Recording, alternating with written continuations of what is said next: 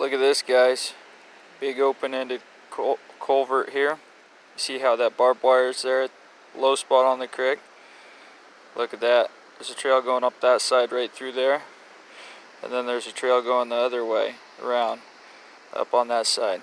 Then big boar, coon, and coyote and all that, they're going to go those other two spots around. They're not going to mess with that barbed wire down there in the water. Little tip. Scouting today. Look at this trail here, guys. I love these spots like this. You can see the trail goes right into a little ring. Got a 220 right there. Lights out. Hey guys, I love these dry beds here that head down to a river or a water system. I mean, it don't get much better than that for otter, you know, mink, coon. There's coon tracks down here. I don't know if you guys see that. Yeah, right there.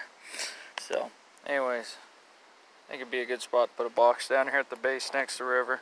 But I'm going to try not to tag out on otter too quick this season. Pretty nice for us trappers when sometimes it's like it was meant to be. You know, like it was set up for our trap. Look at that. I mean, that little pocket there. Man, I love stuff like that. You just don't see that very often.